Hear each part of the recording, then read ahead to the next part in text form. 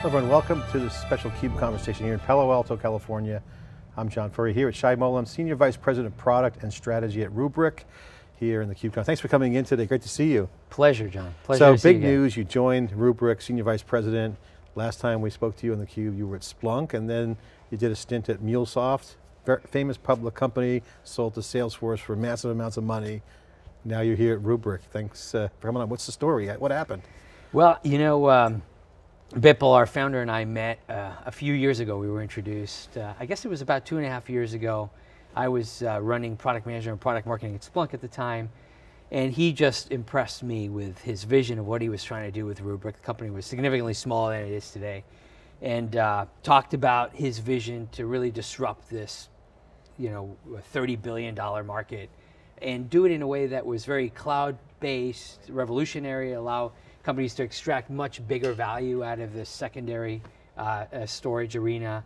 And I thought, wow, sounds exciting. But at the time I was just about to take a bigger role at Splunk. My timing was off. And so it didn't work out, but we kept in touch. And we touched base again earlier this year. And I was just so impressed by what he had accomplished with Rubrik.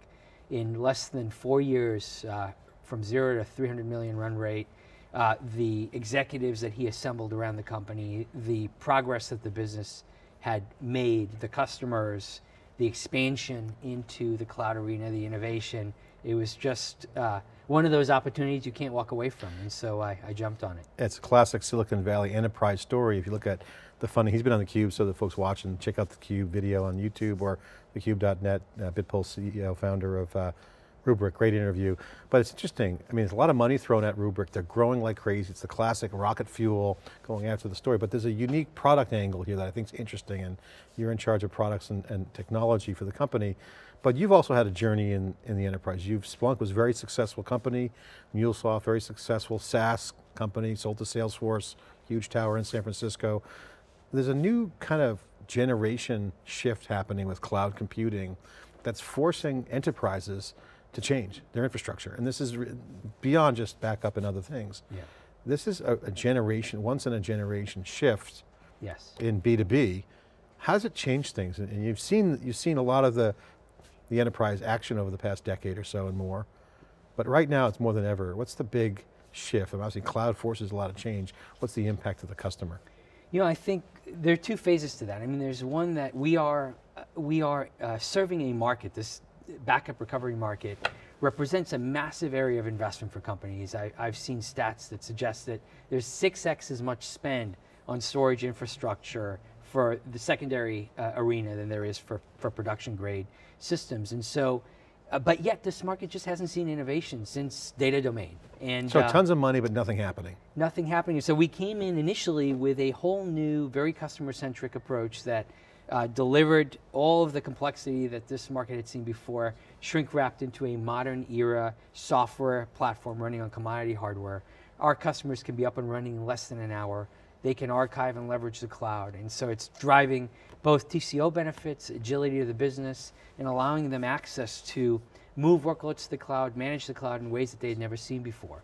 And so I think certainly that has been one big part of the success of Rubrik, but I think more broadly on the cloud, we're seeing many companies are really in a hybrid mode. They are moving from on-prem, they're leveraging MSPs, they're starting to build certain businesses in the cloud, and the ability to manage all of that centrally in a way that is governed properly and allows them to extract real value from it is something that's really resonating for our customers. What was the reason why you joined Rubrik? I mean, everyone has a reason. Obviously you met Bipul, you guys keeping in touch. Yeah. Was it the team, was it the technology? What was the one thing that you were attracted to that put you over the top? One thing, I've got so many. That's the most important thing. Yeah, I think I'm going to force you with 3 answers on that one. You know, I fell in love with I'll still ask you to rank them by 1, 2, and 3. Sounds good. I'll end with the last one on the product. All right. I fell in love with Bipul, quite honestly. I mean, remarkable guy, incredibly humble, such tenacity, such a focus on customers. The team that he's assembled to me was just so paramount. I wanted to be part of this organization. And honestly, I'm humbled to be sitting around the table with folks like Murray Demo, who's our CFO, and Mark Smith, our head of sales from Arista, and Kara Wilson, our CMO, and we just keep bringing these incredible individuals to the company to lead the org. I'm truly humbled to be sitting around the table with them. So that excitement, by the way, goes all the way down. The folks that have been hired into the organization are quite remarkable. But the thing that really, from a product perspective, that really is exciting to me is that not only are we disrupting this $40 billion market in a way that's really connecting for our customers, we're doing it in a way that is thinking ahead. We're not treating this backup arena as some blob that's going to sit on tape somewhere. We're building it as part of an integrated management platform that then allows our customers to extract higher value services and insight from that in a way that they've never seen before. So Radar is, we've had some incredible innovation over the last 4 months that I've been with the company, with the release of Rubrik Alta 4.2, a new product, Radar, for ransomware protection. We've talked about our AWS competency and advancements there. But Radar is an example of a service that we're building on top of this data management platform that delivers higher value for our customers. And I am so excited about the exponential growth and value that we're going to deliver to our customers as we continue to deliver more of these services. Yeah, you get the technology, you got the great team. The go-to-market's going to be interesting. You have this cloud, you got marketplaces, you got consumption by the users, the customers, if you will, on your end. It's changing, obviously SaaS is being a big part of it. How has the product roadmap shifted from classic old school product management to now? Because it has to be a service, there's services out there, still low commodity hardware. Software is driving the value. That's where the hardware gets sold, that's what the cloud gets sold on. It used to be the other way around, your hardware drove what you can do with software, so that's been flipped. Yes. How are you guys working that in the equation? Software first, cloud first, I mean, how do you explain that to customers? Well, we were always a software company, and we built Rubrik as a very modern era, expandable platform that runs on commodity hardware and can archive and move workloads to the cloud at its core. I mean, our founders came from companies like Google and Facebook and had really come from this world. And so our customers were able to get that value quickly, and I think that was a big part of what attracted them to Rubrik. But if you really fast forward into the future, our vision is to have a ubiquitous, centralized data management platform from which our customers can govern, manage, and establish rules that govern all of their applications that they protect across cloud boundaries, across private clouds, traditional infrastructure, cloud workloads. And we really think that's connecting for our customers. Talk about the product roadmap. Obviously you're in charge of product and the strategy. Obviously you have a great market entry. The success has been documented. You guys have been one of the fastest growing companies in Silicon Valley. Past couple of years, I've seen the success. You always have a big party at VMworld. It's your big show there. Looking forward to this year. It's going to happen again this year. I heard there's a big performer there coming last year. It was great to see the Warriors there. So, but product is interesting because if you're a startup, you want to have a beachhead, secure a core positioning, and then look at kind of holistically what the customers might want. Yeah. Can you share some insight into what that product roadmap is and how are you guys fortifying your core and what are you adding onto the roadmap? Yeah. You know, the first thing that we did when we came out was to provide this capability to protect your data, make it really easy to use, archive to the cloud, and we focused on VMware and hypervisors, and it was very well received. And over the years, we've expanded to support other areas, other data, other applications. And so our strategy certainly is going to continue to do that with the vision of protecting all of our customers' applications and data regardless of where they reside, whether they are traditional infrastructure applications running on-prem, in private clouds, or new modern architectures that are running in the cloud, the ability to manage all of that, that's certainly going to continue to be one of the directions of the roadmap strategy.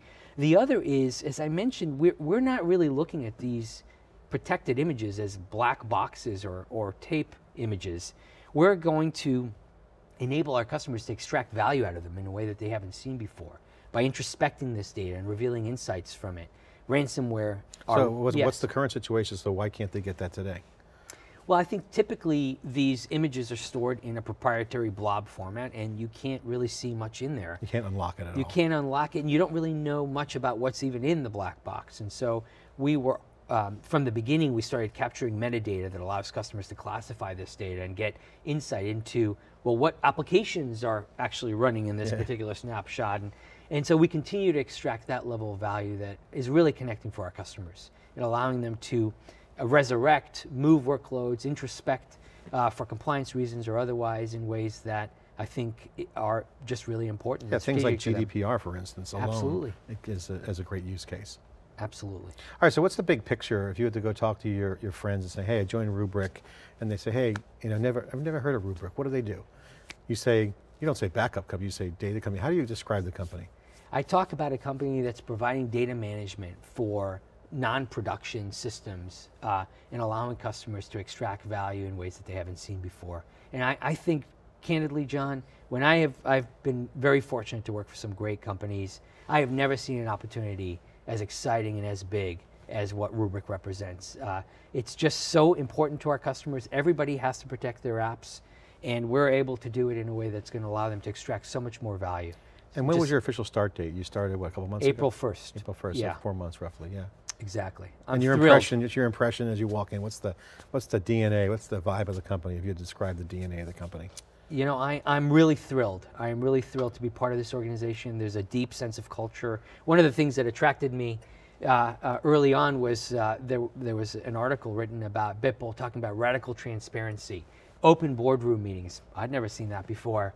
And you know what it's about? It's about employee empowerment. He is so committed to that, to making sure that we are able to set everybody up to deliver their best in the organization. And I think it's spot on. It's why we're innovating so quickly. It's why we're attracting such top talent at all levels of the organization. And it's why I'm so confident about the future of this company. That's great. You know, one of the things too that I want to get your thoughts on, because you're seeing cloud disrupt a lot of things, and it's certainly a great opportunity for you guys. And you know, we're seeing it out there when we talk to end user enterprises, is that, you know, the common answer is, we know cloud's there, we got to go there. But the one thing that's interesting is they all say, cloud, no matter what we do, when we talk about cloud for them, it makes them change their infrastructure. Yes. On premises and what they're doing in the cloud. So it's a rethinking of things. So that's one. So that's opening up new markets. So the question for you have is, as you guys look at new markets, things like public sector, for instance, I wrote a story today on SiliconANGLE that Oracle's challenging Amazon for the Department of Defense deal. So public sector and global public sector, not just in the United States, is a very interesting market. How do you guys do in, say, that market? I know you're strong in the enterprise, but what's the public sector angle? Are you guys competing there? Are you winning? What's the story? We are, and you know, I would say there are multiple motions. In addition to the public sector example, we're seeing a lot of Global 2000 organizations moving to managed service providers. And so that's an example of a private cloud model that really works for a lot of folks, and federal organizations as well, really looking to have a tenant, well-secured service model for their various agencies, and that is very aligned with what we're doing. In fact, in our Alta 4.2 release, we talked about Envoy, that really advances how service providers can, and managed service providers, even within organizations, can actually enable more self-service and capability in that regard. Yeah. We see these varying segments. So you see public sector as an opportunity for you guys? No doubt. In fact, if you look at the Rubrik customer base today, it really spans the gamut of markets across the board, including public sector and state and local agencies as well. Well, we know you got a great relationship with Amazon Web Services, AWS. You're a competency partner of them, which is the highest award or level you can get. What is your relationship with the other clouds? Google, Microsoft, Alibaba, and others. How do you guys relate to those other clouds? Our customers run on all platforms, and Rubrik does have a relationship with Microsoft, certainly.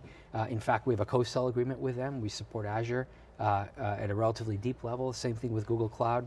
We enable our customers to... You're agnostic on cloud, basically. We are agnostic, and the point is that I think every one of these cloud platforms has their own unique angle and value, and we want to enable our customers to really leverage the platform of their choice. So a lot of young people are looking at career choices, and some of the jobs are out there that haven't been invented yet. As school starts to figure out curriculum, you're starting to see computer science, women in tech is booming. Yeah. You're seeing a lot of different new kinds of jobs around data science, for instance. What do you advise young people who are either in high school or college who are thinking about careers? You don't have the classic, I'm going to be a software engineer, you could be a software developer, software artist. There's different jobs in management, marketing, all kinds of different scopes. What's the current track that you would recommend people to explore if they were interested in getting in tech? You know, I think it's remarkable to me to see how the internship programs have evolved and how active they are. I was initially recruited into Oracle directly out of college, and it's a very regimented process of recruiting from college. Well, now you've got these internships, and I tell you, some of the interns that have worked with companies that I've been a part of have just impressed the hell out of me. So that's just a great way get in. To get in, to see what it's about, and to have an opportunity to add value. And every single time one of those interns does something remarkable, and it happens all the time, there is an offer on the table for them to come back to. So I think that's a very good way with many of these organizations to get in. I mean, it's so interesting. I mean, we do a lot of interviews, and there's no classic cookie cutter job anymore. I think you're starting to see interdisciplinary opportunities that are coming up. Yeah. Some computer science, a little bit of sociology or business mixed. It's very interesting. It's almost an alchemy of different projects out there that people can get involved in. Absolutely. Open source certainly is a big one. And it's fun because when we get new college grads, we just give them an opportunity to do a lot of different things and rotations, and that helps them also sort of get a sense of where their passion lies and what they want to do, and it's exactly the right thing to demand as you're coming into the workforce. It's interesting, at Google Cloud, I was talking with some folks over there, and you know, the women in tech conversation and opportunity recognition and to level up. There's so many new opportunities that anyone of any gender or race can come in and quickly level up. Yes. I mean, because it's so new. The technology with cloud, it's kind of interesting. Yes, I mean, I think it all comes down to your personal ability and commitment and work ethic and drive, and there's no end in sight to what's possible. Shay, well, thanks for coming on theCUBE. Great to see you, and congratulations on your new role at Rubrik. John. Great company, right down the street here in Palo Alto. Rubrik, new Senior Vice President of Product and Strategy here inside theCUBE. For CUBE Conversation, I'm John Furrier here in Palo Alto in our studios. Thanks for watching.